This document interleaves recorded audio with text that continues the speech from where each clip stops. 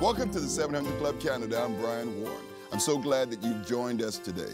You know, fear can get the best of us, and sometimes, if we're not careful, it can also overwhelm us. Today, you'll see an incredible story of two parents who wouldn't let fear get in the way of their faith, even as their 16-month-old daughter clung to life.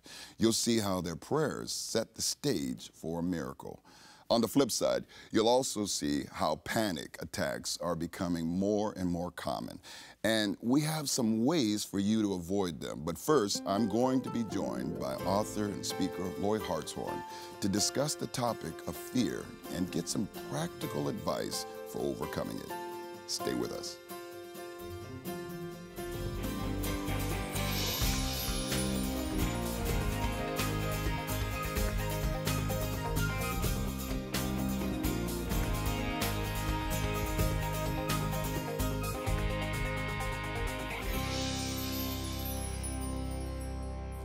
And welcome to the 700 Club Canada, Lori Hartshorn, author, speaker, and our friend. So good to see you, Lori. Thank you, Brian. You know, I am so thrilled about what God is doing inside of your life. And there's a lot of new things taking place, too. Right. If you're talking about Do It Afraid, which is the series you're focusing on, there's also some things like grandbabies coming in. Yes, I love it. I'm a grandma now, and it's coming again, too, in this year, so it's awesome. I know. You look too young to be a grandmother. Oh, that's good line, good line.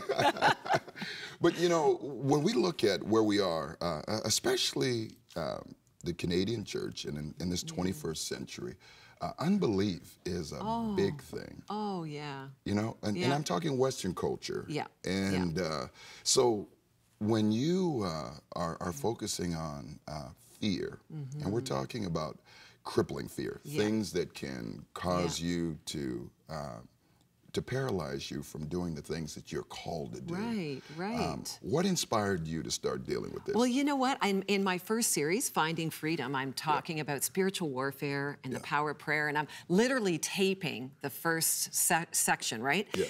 And it's not even in my notes. Of course, that's the Holy Spirit, right? You've prepared, and then he tells you what to say. And literally, I just stepped away from the pulpit, and I just gave this word, do it afraid. Yeah. Like, put your... I did say hairy toe in the water. Now, hopefully your toes aren't hairy, but you know. Well, I got a little fuzz on my You know, toe, if they are, put your toe in the water. Yes. Step into the things that God has called you to do. Because fear is so crippling, as you say. It's a thing that holds us back, that limits us, and the enemy just reminds us and repeats, you know, that repetition, that tape in our head, insecurity or doubts or whatever, I'm not qualified, negative whatever. Self-talk, Right, whatever the root of that fear is, holds us back, and then we don't walk in our true identity. We don't find our we don't work out our God's already ordained purpose for our life. And he does say, without faith, it's impossible to please God. Yes, and it's moving from fear to faith. So Do It Afraid was like, actually, that's the beginning step. Yes. Because fear is normal. In fact, look in the scripture. Every time God told someone to do something, who showed up at angels and what did they say? Yes, fear not. Right. That's right. Because he knew they were afraid. Yes. Right? It's like God knows we're afraid, but we can't stay there. We have to do it. We have to step through our fear and into faith. Well, you know, and I think that's really why I really appreciate when you're saying it doesn't mean don't do it. It just says step into it, even if you are afraid. And move along. And it actually, the fear, you know, one baby step at a time. Yes. Right? Yes. That step of obedience. What did he tell you today? And it can be as simple, I tell people, it's as simple as, it's kind of, in the same way, learning to listen to the Holy Spirit and obey the prompting. Just obey the prompting. Do the thing he told you to do. Whether it's as simple as make the phone call. Yes. God prompted you, speak to the person. Yeah. Right? Do it afraid. Move in, and then that fear is gone and faith takes over, and you find yourself on the other side of fear. Yeah. And then on the other side, that's where God plants most of the blessings. Yes. Because if we would see the blessing on this side, we would never go beyond that. Now, men and women of faith, how are we to practically begin to walk this out? Well, I think it's one step at a time. I don't know anyone, even in Scripture, that was all, you know, all in. I mean, look at the failures of Peter. Look at, you know, his own self-doubt and questioning. And then Jesus said, I'm actually going to, you know, you're going to build my church. Like, you're going to be the cornerstone here. This is where it's all going to start, Peter. Yes. You say things wrong. You do, like, he was afraid to even identify himself as a friend of Jesus. Well, you know?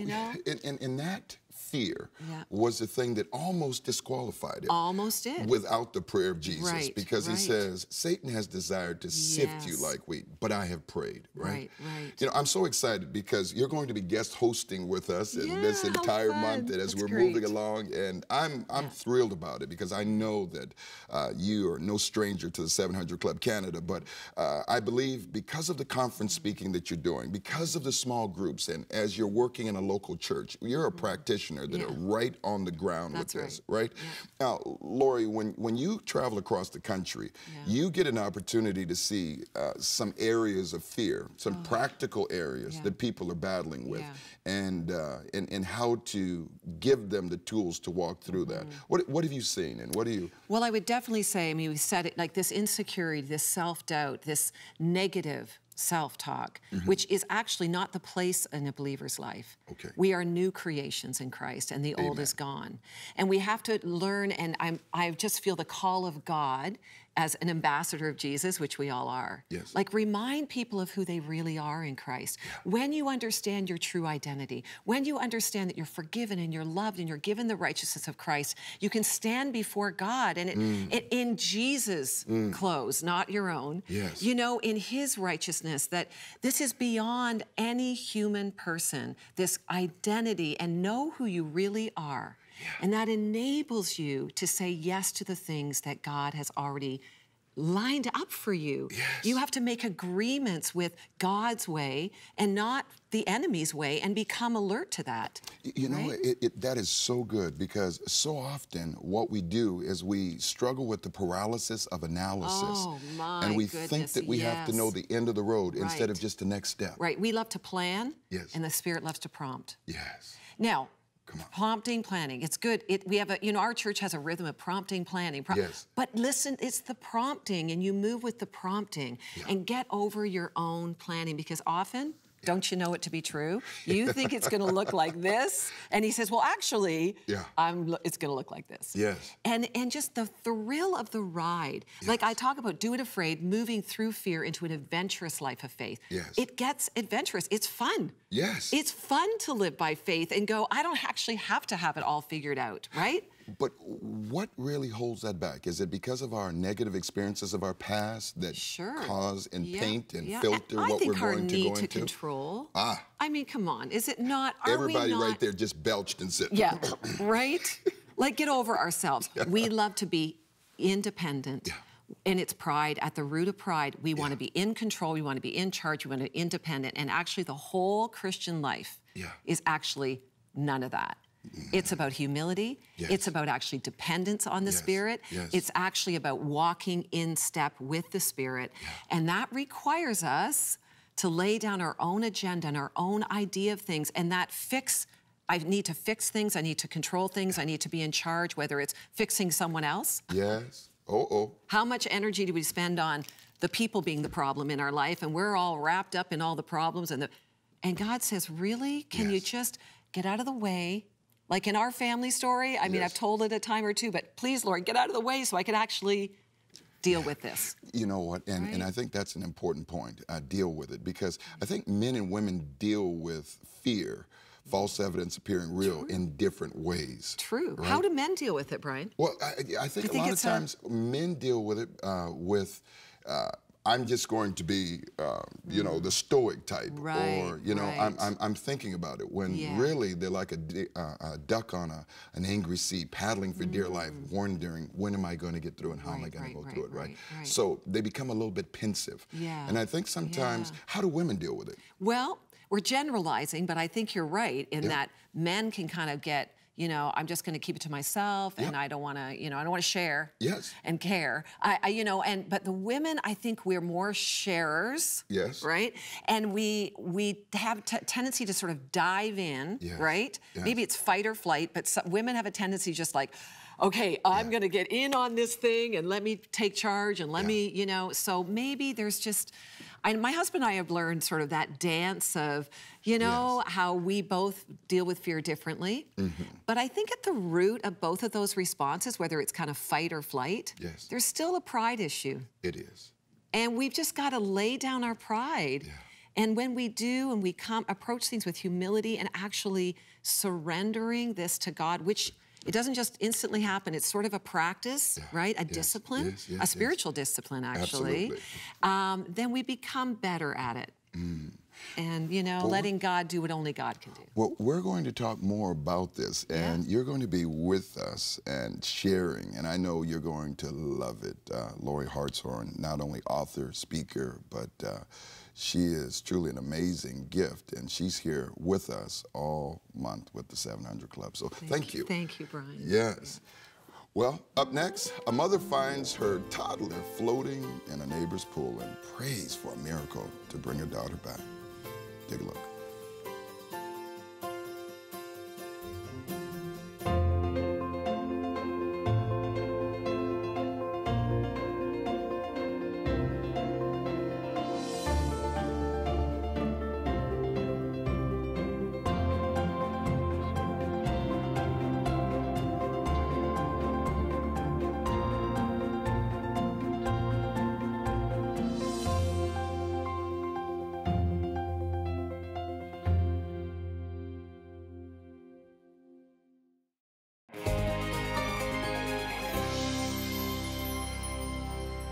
Nora Lenny vividly remembers the morning of August 19th, 2016.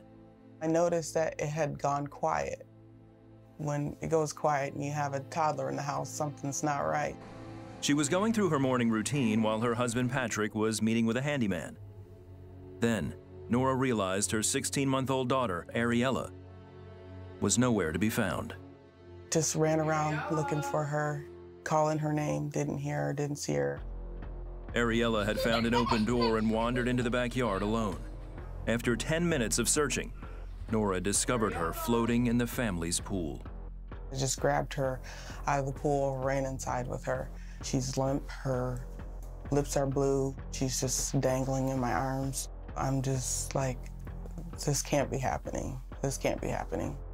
Out front, Patrick heard the screams and ran into the house. He found Nora performing CPR on Ariella and called 911. It was just desperation. Lord, heal my daughter. You know, she's dying. I was praying. I was definitely scared.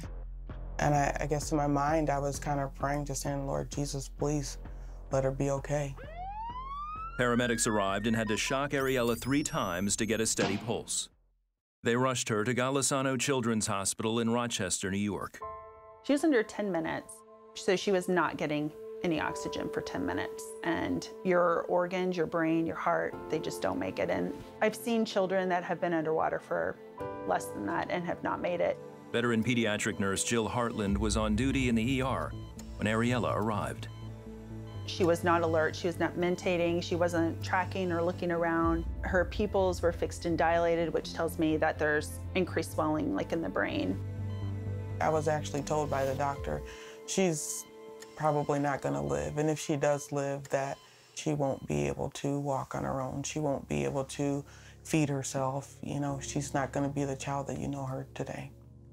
I looked at the doctor and I just told her, I'm sorry, cannot accept that.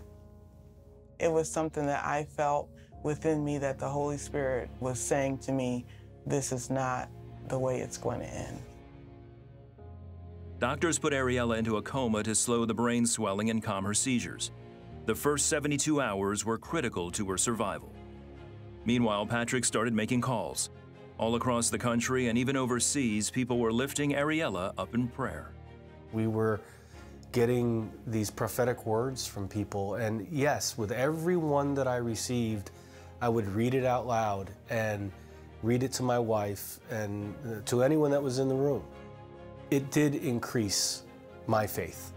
It kind of makes you feel like I'm not in this alone, and you feel the prayers and the love of brothers and sisters in Christ, and you know, this is what the church is called to do.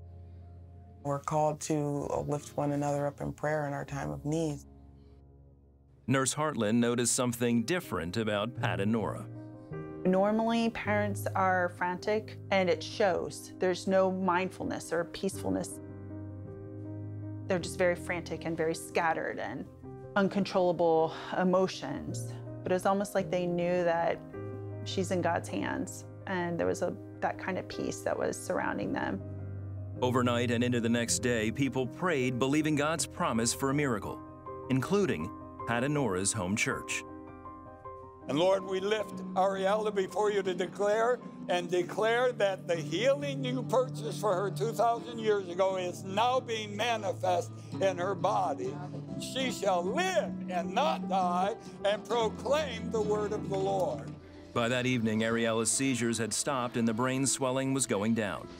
But doctors cautioned about her recovery.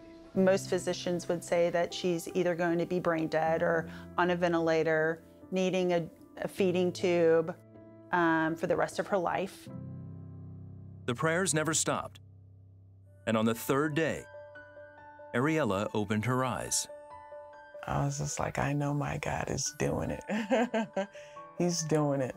I was just like, thank you, Jesus. There's no other explanation for it. In the evening of day 3, the doctor was pretty bold and said that she believed that Ariella was going to be waking up as they took her off of the sedation to be her normal self without any changes. And she did. Just 4 days after her accident, Ariella was released to go home. Nurse Hartland was coming into work as the family was leaving the hospital. I was flabbergasted, literally shocked that this little girl that had been in the unit just 3 or 4 days prior, poor prognosis, could make such a rapid turnaround in any capacity, but a turnaround that looked like this, where she was a completely normal 16-month-old. It was God. There's just no other way to. It was a miracle. Today, Ariella enjoys helping around the house. She's a normal, healthy little girl with no issues from the accident. Ariella would not be here without prayer. There's no way. I believe we just petitioned heaven so mightily that the Lord saw the grief. He saw our grief and our desperation, and He answered the prayer. But for me, it deepened my faith to say that, Lord, if you can do this, there's nothing too hard for you. Nothing too hard for you. God does still answer prayer. He still delivers people. As tragic as these things are, as difficult and as heavy as they are, God answers prayer. That happens to be one of the most frightening things that can ever happen to you. To see your child laying face down and having to call the paramedics. 3 days without any sign that she's going to come through. But that's when prayer kicks in. You know, when you feel like you're at the end of your rope, that's when the opportunity to reach out to those around you, especially to the church, begins to now answer that call. You wonder, can I be healed? Will I see what Nora saw? Yes, you can. You really can. And I believe that's why God called you to tune into this program today for such a time as this. You know, as I was listening to that, I heard God does still answer prayer, and He still delivers people. He really does. I know I've been delivered many times and still being delivered, and there's not a day that goes by that I don't need prayer and people to agree with me. I want to get something into your hands, but I have a Bible verse for you as well that I believe is going to help you. Can I be healed? You absolutely can be healed. We believe that. We believe that Jesus speaks today. I believe in the miracle of healing, divine healing, and also the healing prayer. Now, the two of those, one immediately takes away whatever the symptoms are. The other one, the symptoms leave, and over time, you'll see the breakthrough. But I want you to hold on to this word.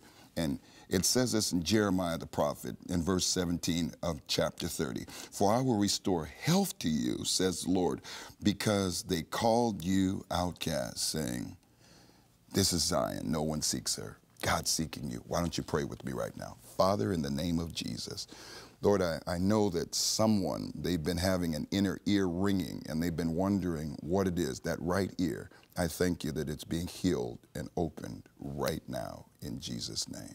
Thank you for sending your word in Jesus' name. If that's you, 1-855-759-0700. Prayer partners are standing by. Say, Pastor B, it was me.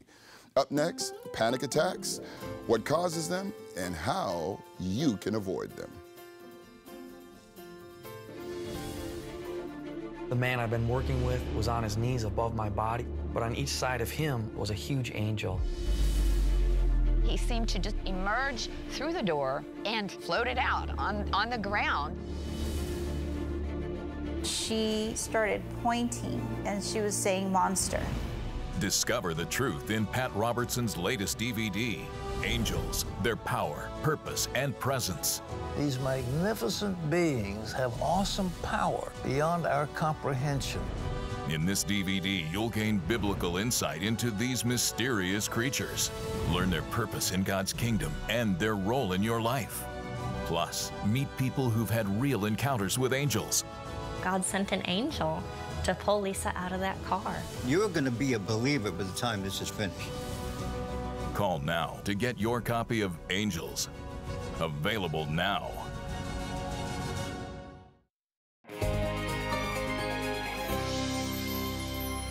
Andrea Garrett is one of the 2.5 million adults who knows firsthand the terror of a panic attack. Came out of a sound sleep, had chest pains and shortness of breath, and heart was racing, and just felt like I was dying, felt like I was having a heart attack. And initially I thought I was having a heart attack. I almost called 911 and went to the hospital to get checked out.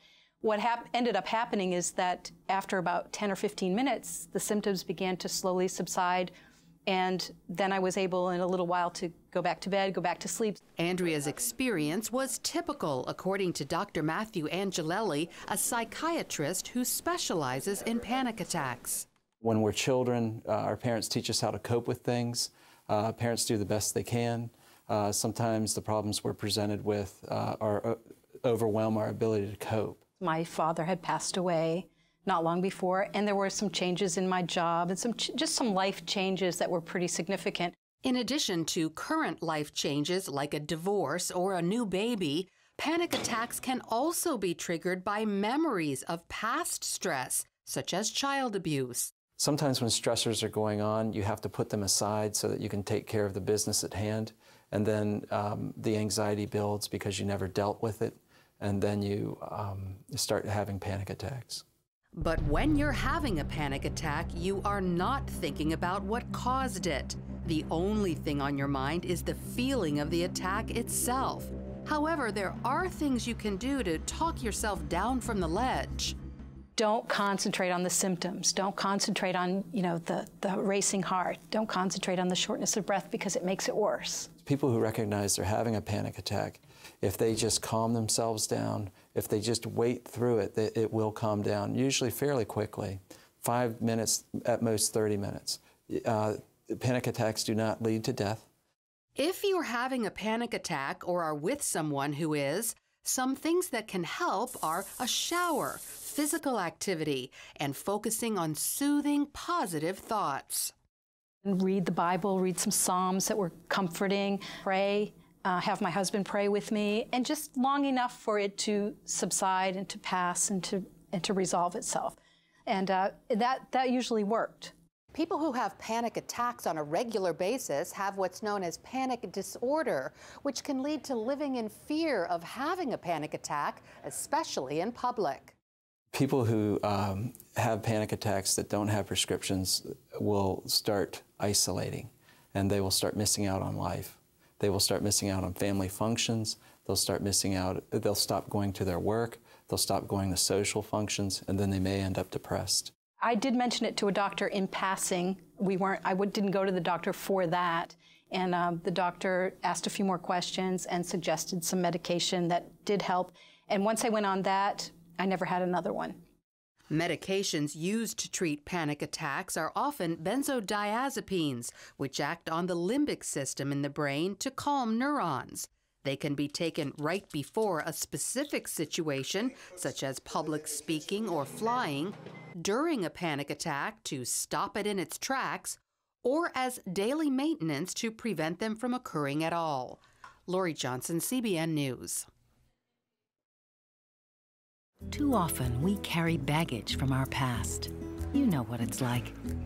It affects everything and everyone in our lives. It's always there, weighing us down and keeping us from achieving true happiness. But do you know God never meant for us to be trapped in the past? You can be free of your baggage. Learn how God's forgiveness leads to changed lives and new beginnings. Call the 700 Club.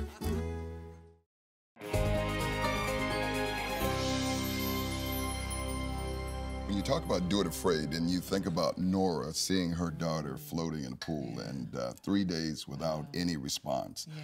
You know, sometimes fear, if it's just us, is one thing, but when it becomes our family, oh, it's big. It goes to another level, doesn't it? It does go to another level. I mean, you and I have both been there, right? Oh, of course. And it's one thing to trust God for yourself, but trusting God with your kids, your grandkids. I mean, when tragedy strikes, it's a test, really, isn't it? It's a test of our trust. Yes, and it's the ultimate exercising of your faith as well. You know, we want to pray with you and pray for you, because in this, I found Philippians 4:13, I can do all things through Christ that strengthens me. And if you're going to do it afraid, you're going to have to get beyond that crippling fear and say, God, I trust you. Let's touch and agree with that. Father, we thank you, because I know that there are people that are dealing with health concerns, and there are situations in their life, financial, that are much bigger than them. But I thank you that this giant comes down today, because it's not too big to get over. It's just too big to miss. And now we turn it over to you by faith. And we thank you in advance, Lord, that you will not only carry them through, but you will get the glory. In Jesus' name. Amen. Amen. Amen. Amen. You know, I've been so encouraged just listening to what God is doing in your life, and I'm looking forward to spending more time with you. Thank you, Brian. Me too. Yes. I hope you guys are enjoying that. We want to leave you with a power verse today, and we want you to stand on this. Isaiah 41:10, it says this, so do not fear, for I am with you. Do not be dismayed, for I am your God. I will strengthen you and help you. I will uphold you with my righteous right hand. Until next time, God bless. To contact us, phone 1-855-759-0700. You can email us at cba@700club.ca or write to us at Christian Broadcasting Associates, Incorporated, the 700 Club Canada, P.O. Box 700, Scarborough, Ontario, M1S 4T4. You can now like us on Facebook and follow us on Twitter or Instagram.